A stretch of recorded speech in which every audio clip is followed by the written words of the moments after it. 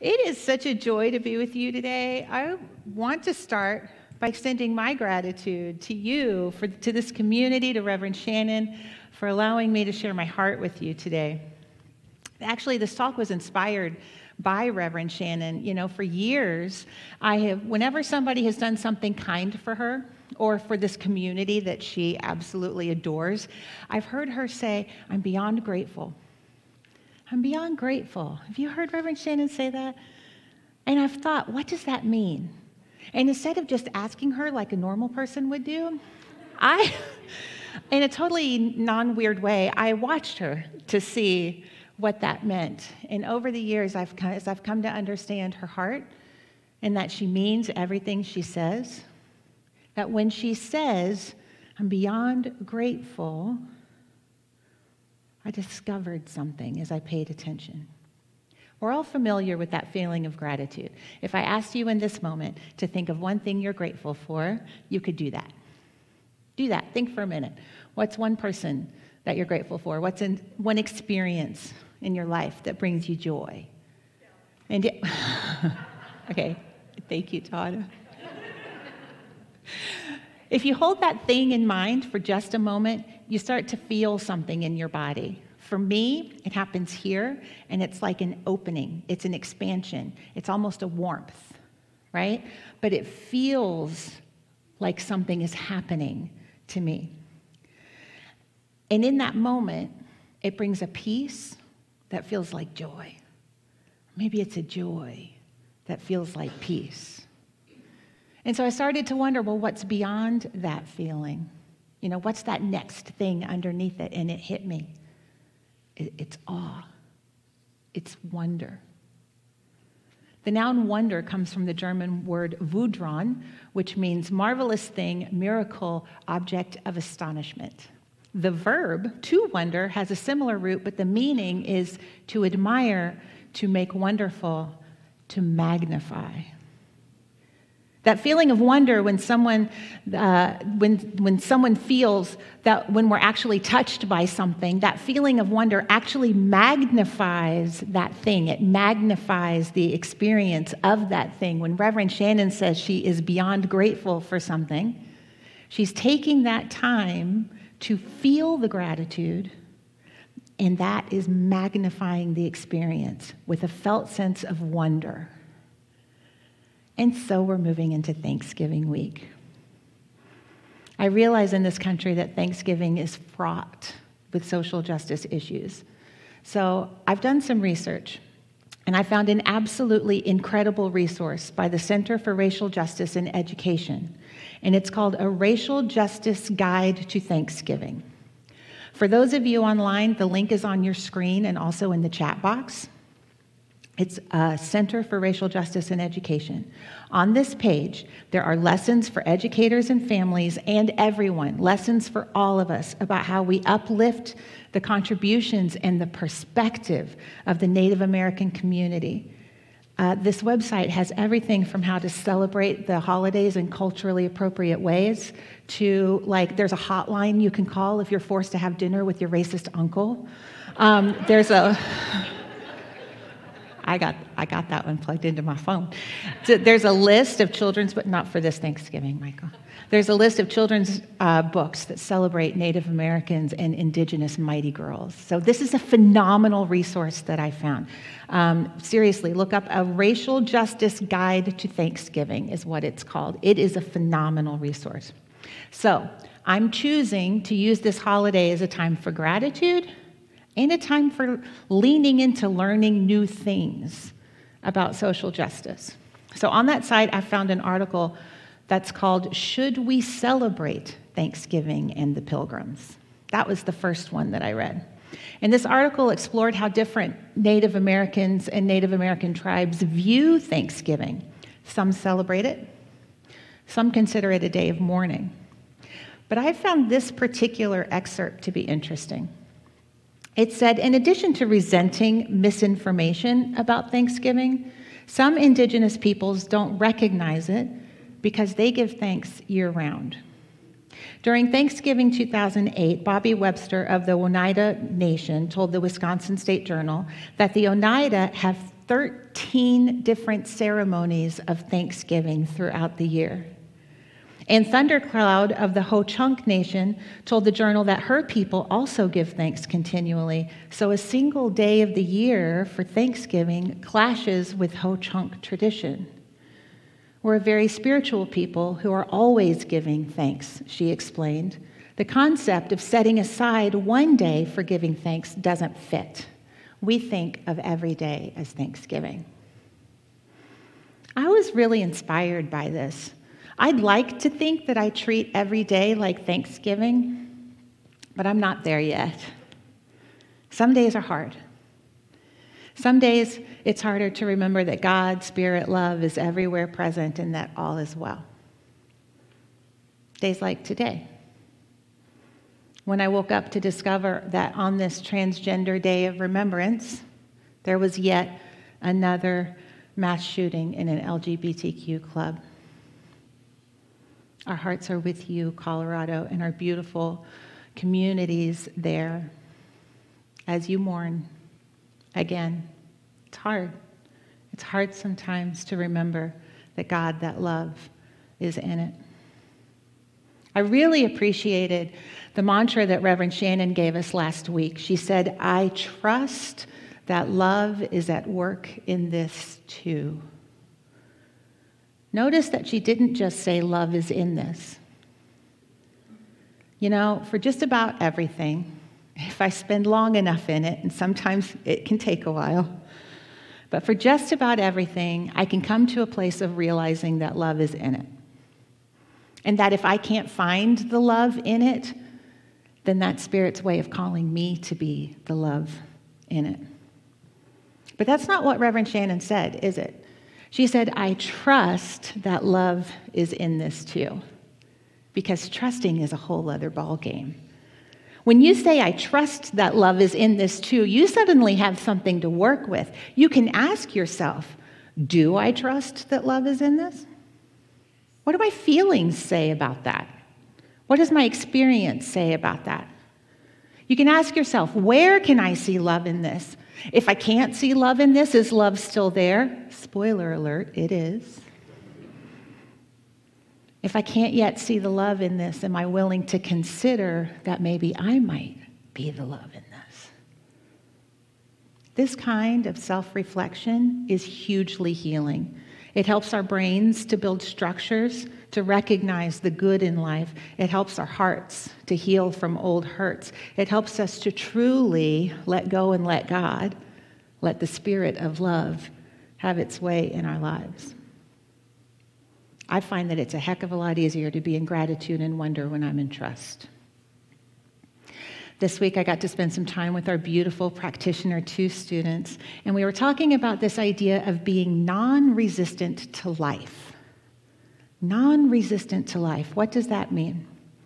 It means that at some level, and as we progress on this spiritual path, we get it at more and more levels, but at some level, you know and trust that life has got you.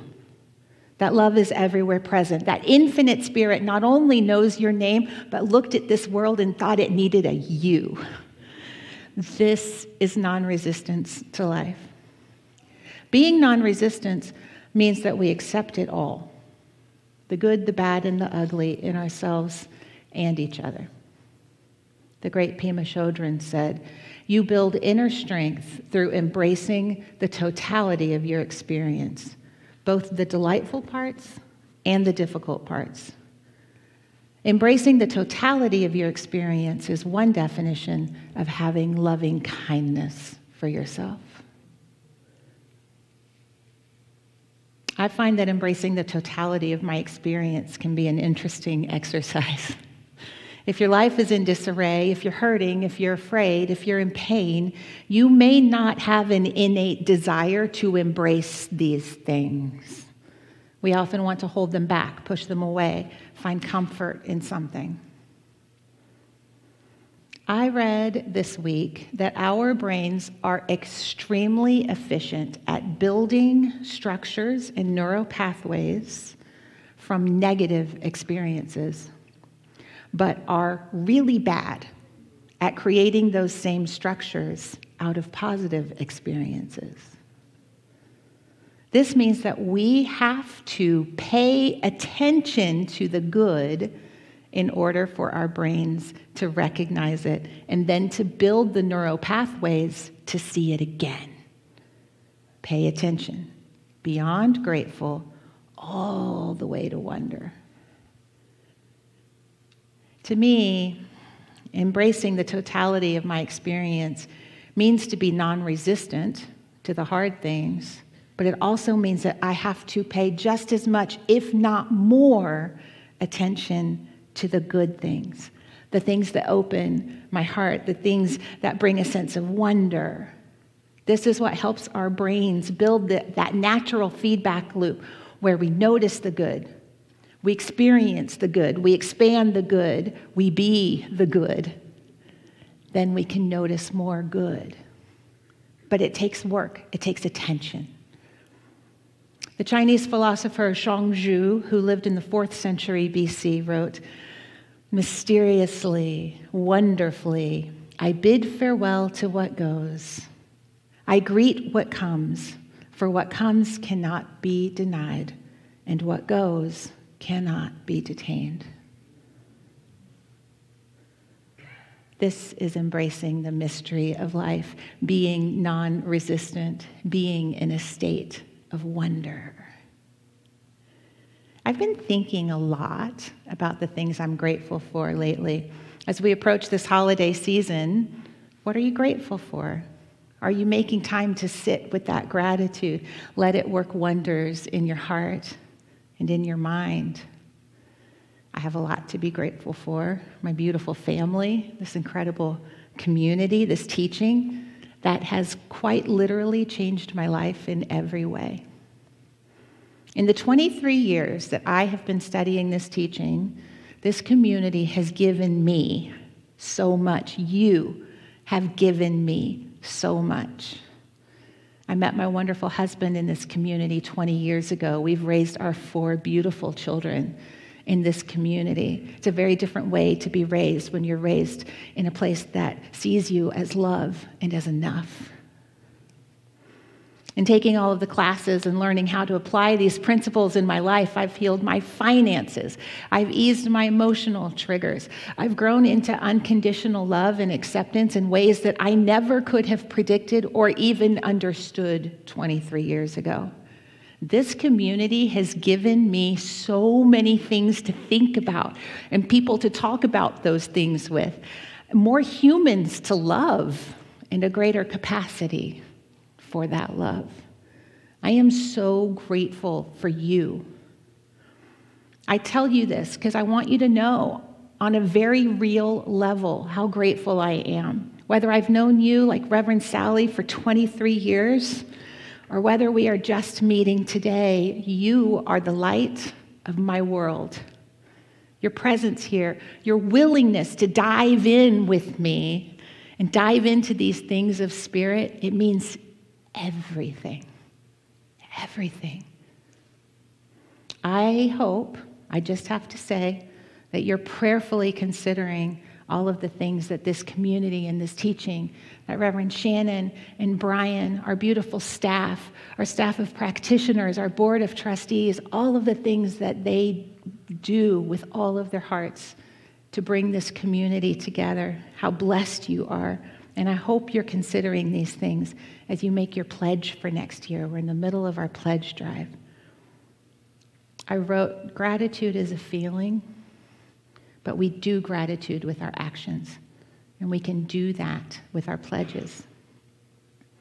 One of the things that I've learned on this 23-year journey is that gratitude actually isn't just a feeling. It's an energy field. So stick with me here. We're going to do some science. I always hate talking about science when there's a physicist in the room, John Dewey. I think I've got it right. I looked up what is an energy field. We talk about energy all the time. I looked up what is an energy field, and I got this. It comes down to electromagnetic fields. So an electric field is a vector field surrounding an electric charge that exerts force on other charges. That's an electric field. A magnetic field is a vector field that describes the magnetic influence of electrical currents in magnetized materials. We can all relate to that. So an electromagnetic field is a physical field produced by electrically charged objects. A physical field produced by electrically charged objects. This is exactly how I experience gratitude.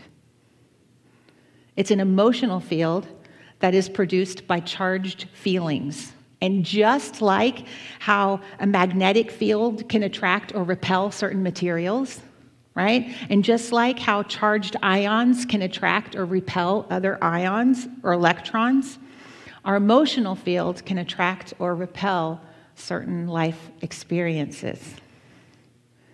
When we would hold on to past hurts, we create an energy field that repels growth. It repels joy. It repels healing itself. Next week we're going to do, Next week we're going to do a deep dive into this beautiful little book called How We Heal by Alexandra Elle. We have some available in our bookstore and in our online bookstore if you want to pick one up before we talk about this book next week. But in it she says, if you don't forgive yourself or let go of old narratives, healing will be hard to come by. Holding yourself hostage and hating yourself for your past mistakes will not support your longing to heal or create the ease in your life that you want.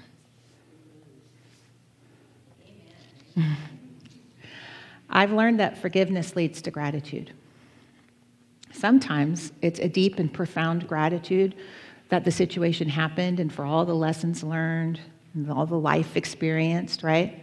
Sometimes it's simply gratitude that that person or that situation is no longer in my orbit, right? Okay, a lot of times, Jen said. But if I can sit in the forgiveness long enough and truly generate that energy field of gratitude, then I can feel things begin to shift. And when I can look back on the perspective of long years, those small shifts have changed everything. The best example of this that I can give you is in the evolution of my thoughts and feelings around my wee lad, Alex. When Alex was 1 year old, we learned that he has Duchenne muscular dystrophy. This was a truly devastating diagnosis. I literally don't remember the first week after we got that diagnosis. It took me months to kind of come out of the shock. And it has taken me years to come to terms with the grief journey that I have been on. But there was one moment when everything changed for me. And this happened a couple of years ago. After years of living in pain and fear around his diagnosis, after years of wondering, why him? Why us? Why me? Why did this happen? What will happen if? How will I be if? What if? What if? What if? After years of being in that, slowly, I started to come to terms with the idea that this wee little man who I love so much was here to teach me. Slowly, I was coming to terms with this idea that love was in this too. Oh, so slowly. I was coming to terms with the idea that the facts of our lives paled in comparison to the infinite love that held us. Slowly, I was coming to terms with the idea that embracing the totality of this little man's experience was a blessing to me. But then suddenly, one morning in prayer, I had a new thought. Out of the blue, a voice said, but what if I am here to be a blessing to him? I don't know why, but this small shift in perspective opened an entire avenue of healing in me. Do you see the difference between this experience is here to bless me in some way and I am here to bless this experience? It's a huge difference. When you say, this experience is here to bless me, you're being a passive recipient of something that is happening to you. When you say, I have been put here to bless this experience, you are at choice, you are in your power, and you get to be the hands and the feet and the activity of the divine in that. It is an incredibly powerful place to be. In this moment, I'd like to invite you to think about something that you might be facing. Maybe it's in a relationship, maybe it's in your finances or your career, maybe it's in your body, maybe it's in a situation that feels completely out of your control. I invite you to hold that situation in your mind, gently. And if you're willing, say out loud, I am here to be a blessing. I am here to bless this experience. One more time. I'm here to be a blessing. Notice how the tension in your body eases. Notice how the armor around your heart just kind of starts to lower, melt away. Notice how your brilliant brain begins to ask the best question of how. How? How can I be a blessing here? And the universe always says, yes. So when your beautiful, brilliant brain starts to say, how can I be a blessing here? Then suddenly you start to see avenues for how you can show up as God, you can show up as love, you can show up as the divine in every situation, all of it.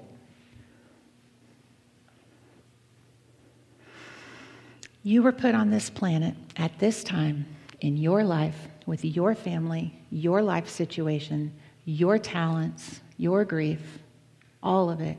You were put here to show up as the divine, to show up as love, as wisdom, as laughter and joy, as freedom, as peace, tranquility. As the great 14th century mystic Julian of Norwich reminded us, this is one of my favorite things of all time. She said, all shall be well, and all shall be well, and all manner of things shall be well. For there is a force of love moving through the universe that holds us fast and will never let us go. I believe that not only is there this force of love in the universe that won't let us go, but I believe that we're put here on this planet to be that force for each other. I was raised to believe that we are God's hands and feet, and that the way that Spirit moves through this planet is by moving through us, by moving us. I know that there is a lot in the field right now, loves. I know that our beloveds in Colorado are mourning again. I know that a lot of us are facing some family situations that are bringing us to our knees. But you know what I love about things that bring me to my knees?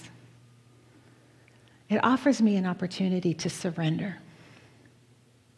It offers me an opportunity to say, I don't have to do this alone, because there are many, many, many, many God's hands here.